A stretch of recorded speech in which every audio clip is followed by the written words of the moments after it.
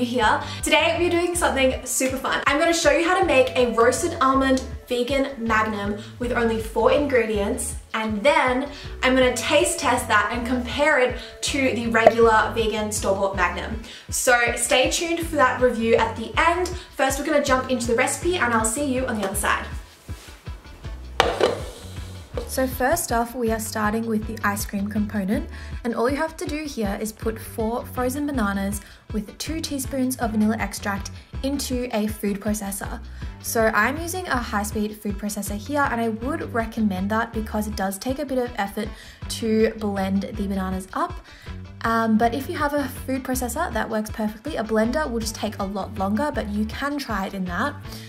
And oh my gosh, this actually tastes so good, just like this. Frozen bananas blended up is honestly so good. I have a video I made a few months ago where I show you how to make a chocolate banana ice cream. It is so good. I'll link that up here. I often have this as dessert or a snack now and then because it is so good and it's actually so healthy.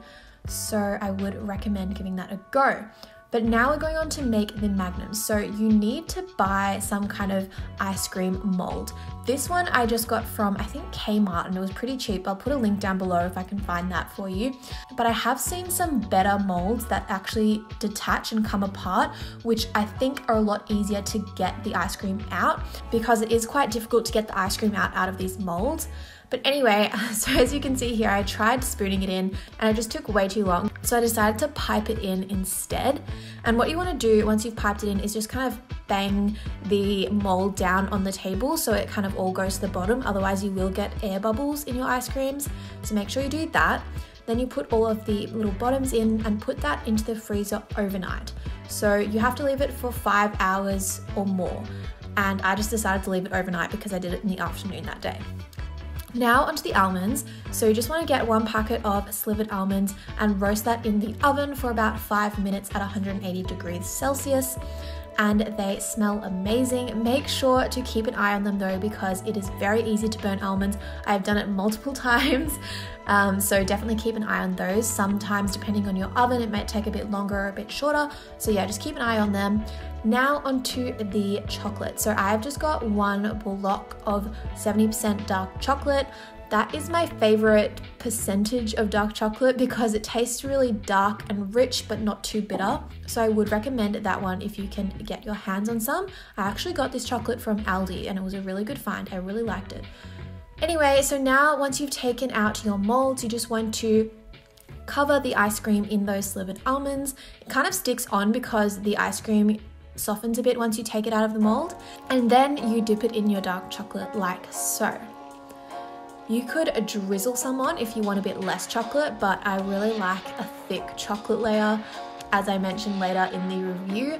So I like to put a thick layer of chocolate on them, and then just repeat that for all of your ice creams.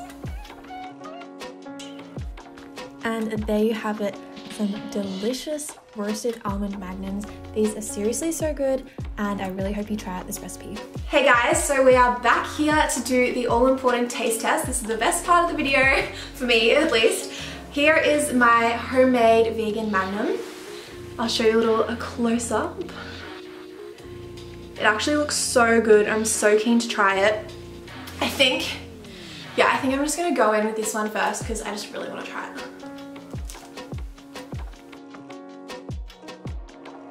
It's really good. I just want that to focus because I want to show you what the inside looks like. So it's just that banana vanilla ice cream that we made.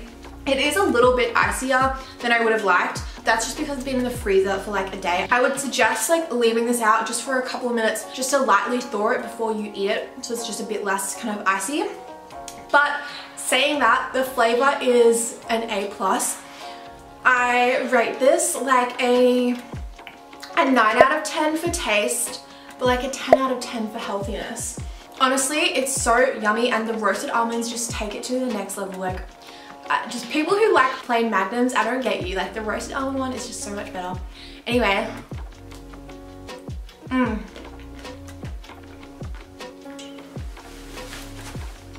just want to say as well, like, the ratio of chocolate to ice cream on this is like spot on. It's nice and chocolatey, but you still get that cool ice cream coming through. It's just so good.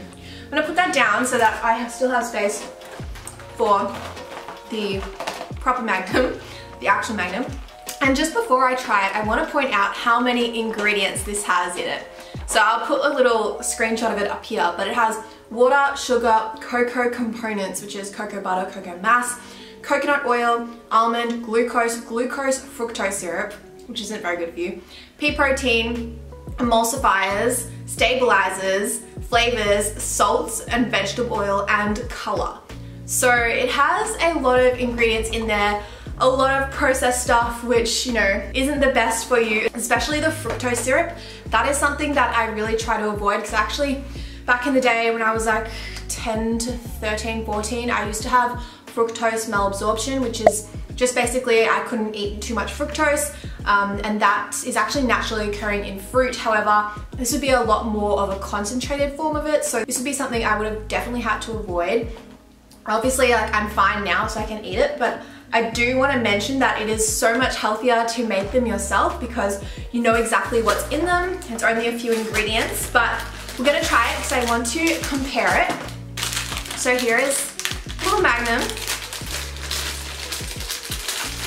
Also, you don't have any packaging when you make it yourself, whereas these are all in individually wrapped things. Okay, this does look good though.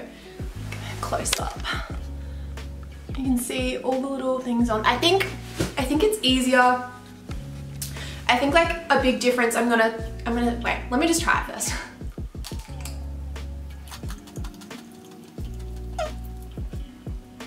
Look, it is very yummy.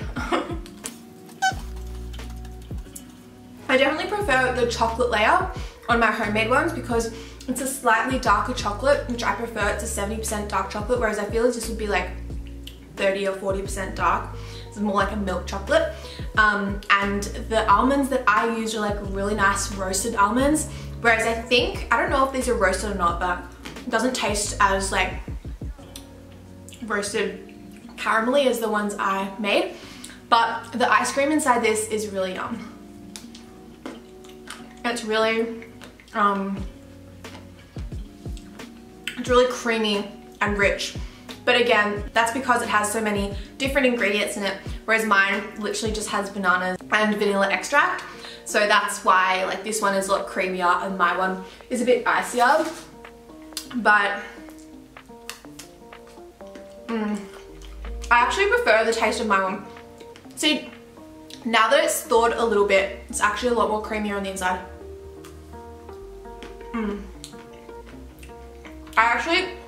I prefer mine. Honest opinion, I do prefer mine because it just tastes a lot. It actually kind of tastes sweeter because I used really quite ripe bananas, so it kind of tastes sweeter than this one, even though this one has all the sugar in it. And it has just like such a nice contrast between the sweet banana filling and like the darker chocolate outside, whereas this is kind of consistently sweet between the in and the outside, if you get what I mean. So this one has more contrast, more depth of flavor. And also, the chocolate layer in mine, like the ratio of ice cream to chocolate is more to my preferences. I love chocolate. I like chocolate more than ice cream, so my one has like more chocolate to ice cream ratio, whereas this one has more ice cream to chocolate, if you get what I mean. So yeah, I'm going back to my one. I have the full ingredients list in the description box below, and I do mention that if you wanted this to be creamier and more kind of like this ice cream in texture, I would recommend adding some coconut milk to it. So if you get one of those coconut milk cans that you use for curries, and you just scoop out the coconut milk, like the solidified bit on the top, and you add that into the bananas when you're blending it, that will create a more creamy texture to the ice cream. And when it freezes, it will also, it will retain that creaminess and not go icy at all. So I would recommend that, but then obviously that increases it to 5 ingredients. So if we want to compare, my ones have approximately 238 calories per serve. So let's just round it up to 240. Whereas these ones have 248 calories. So it's not really much different in terms of calories. Mine just has slightly less, but it is the inside that is important. This one, the Magnum one, has, wow, it has 16 grams of fat per serve and 19 grams of sugar, whereas mine have 12.5 grams of fat. And then the sugars, can we see sugars? We can. So mine has 10 grams of sugar, whereas this one has 19 grams of sugar. So this one has almost double as much sugar as the ones I made. And in terms of protein, mine have 4.4 grams of protein, whereas these only have 2 grams of protein. So you got over double the amount of protein. So you can see from that mine is a lot healthier, and personally I prefer the flavor. So for this battle of homemade versus store-bought, homemade is the winner. I will let you know in the description box down below what my boyfriend thinks, because I'm gonna get him to try it later today and see if he thinks homemade is better than store-bought.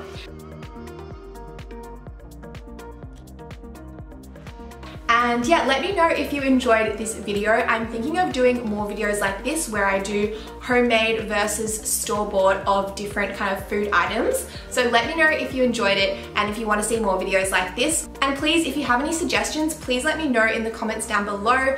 If there's anything that you want to see made homemade and if it's better than store-bought, please let me know, because I would love to make more videos like this. And yeah, also if you're new here and if you enjoyed this video, please be sure to give me a like and also hit that subscribe button down below if you haven't already. I really appreciate it and it really supports me. I'm really grateful to everyone that has subscribed, and I'm really grateful to be growing a community of like-minded people, and I hope we can all support each other and help each other. And yeah, I hope you have the best day, and I will see you in my next video. Bye!